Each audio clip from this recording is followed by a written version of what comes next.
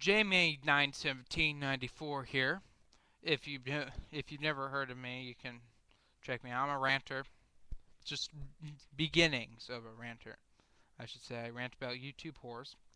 Um, Archfiend, this is directed to you. This is a response video to your video. The YouTube whore is officially dying. All hail less hoary YouTube. And then blah blah blah. But it continues. I asked you a question on a different video. The video following this video.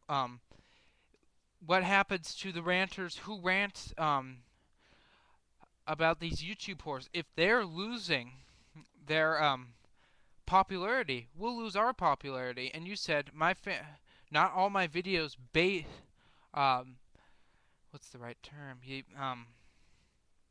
Not all of my videos are about YouTube whores, and that may be, but honestly, that's where you get your views is through the YouTube whores, not the fucking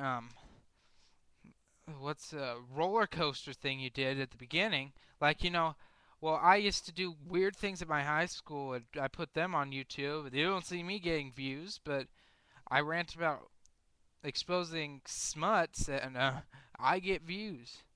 You see, does that really make me a whore?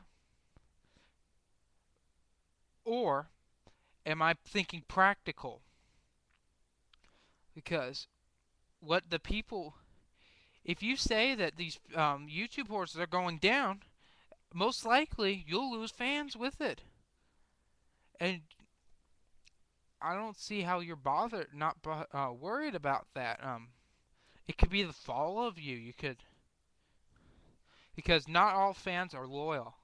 Some of them are here because they want to feel popular. That's all I have to say. If you feel like commenting, anyone feels like commenting or talking or fucking troll me, I don't give a shit.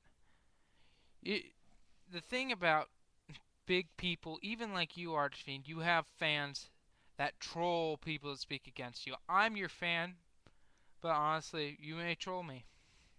I don't give a shit. I just want to state my opinion to you. That is all.